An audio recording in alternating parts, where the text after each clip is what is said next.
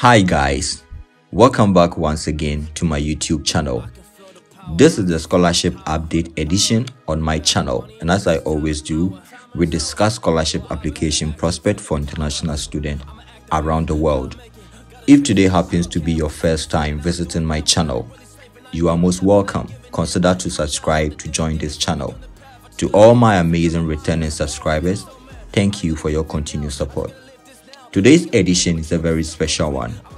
We are going to discuss the top tips to scholarship application in any country of your choice, in any institution of your choice, to any program of your choice.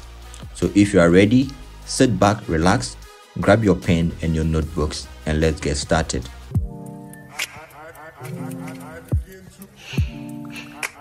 Hi guys, you are most welcome back.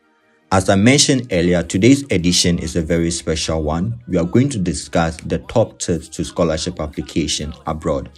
This is based on popular requests from my viewers on how to apply for scholarship abroad and what are the necessary documents needed to apply for scholarship. So first of all, you have to look out for your country of interest. You search for a university available in those countries, prepare your application document, begin your application, and then wait patiently for an outcome. Now let's dive into it. So your country of interest, we have 7 continents in the world. Now you can search for the country in any continent of your choice. So we have Europe, North America, South America, Asia, Australia, and Africa. So based on your interest, you can search for the country that you want to study.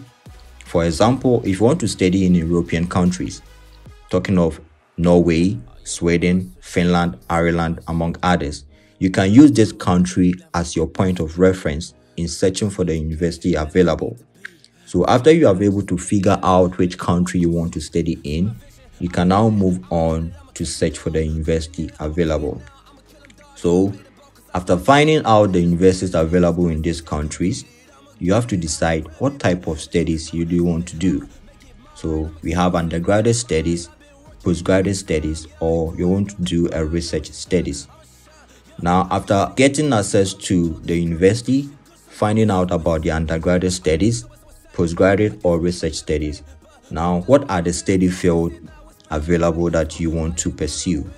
For example, we have art and design architecture, art, humanities, social sciences. We have business, education, engineering, information technology, law, medicine, nursing and health sciences, pharmacy and pharmaceutical sciences. So these are the available study fields that you can choose from, and every study field has their respective course or program available for both undergraduate studies or postgraduate or research studies. The next thing that you have to do is to prepare your application document. So these are the checklist. First on the list is your certificate or your diploma. If you are a secondary school graduate or you are high school graduate, you have to prepare your certificate or your diploma. If you are a bachelor degree holder, you'll be given your certificate after your graduation.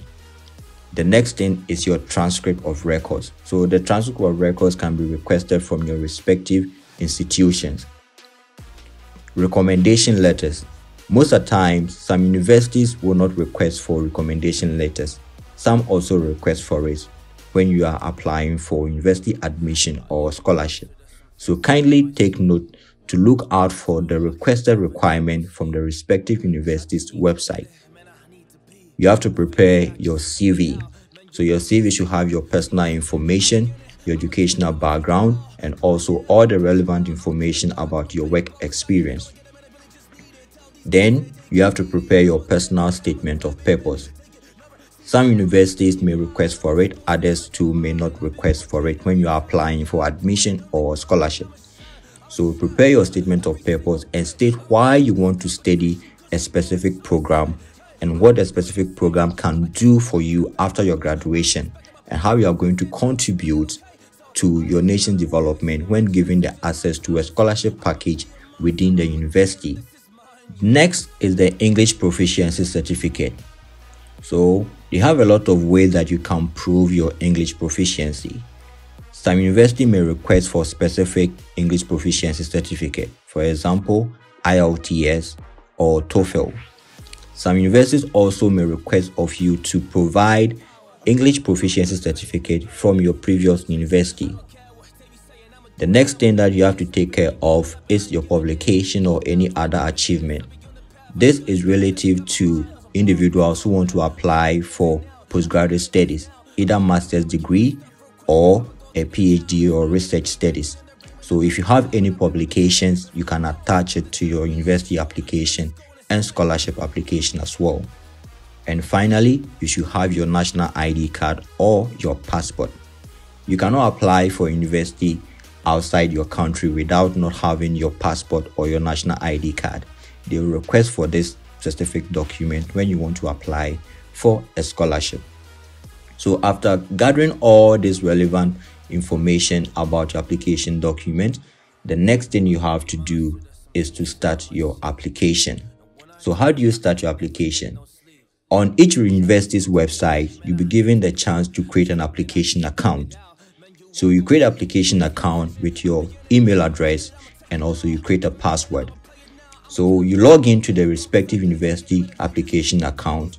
You fill in your information. So they request for all your personal information, your name, your email address, your address where you are located, and also your country of origin.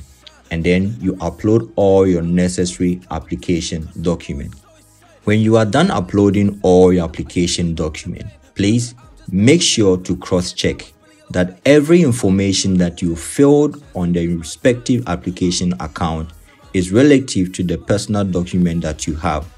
So you have to cross-check for your name, your email address, and every information that you provided on the application account, so that it doesn't affect you when you are given admission and you have to process for your visa. So when you are done cross-checking every information provided during your application, the next thing you have to do is to pay an application fee. Application fees sometimes may be requested from some universities, others too may not request for application fee. If the university requests of you to pay an application fee, they will provide an account of which you are going to pay the application fee. Application fee differs from countries to countries and also from universities to universities. So kindly do check it out on the respective university's application account if you are requested to pay. After payment of your application fee and you submitted the application, a feedback will be sent to your email, the email address that you provided during your application. So make sure to provide the correct details when you are making your application. So the final stage is for you to wait for the outcome and result of the scholarship application. Regular check your email inbox for an update from the university. So make sure to provide the correct email address when you are filling your application.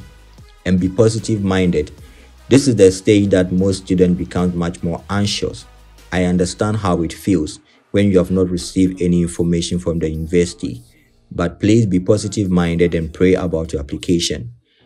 Sometimes also you have to try like 3 or 4 times for you to get access to a scholarship opportunity. So please kindly embrace yourself with any result that comes as a result of your application. I hope this information provided today is very useful. So this brings us to the end of another episode on scholarship updates. Congratulations to anyone out there who has gotten a chance for a scholarship in any university across the world.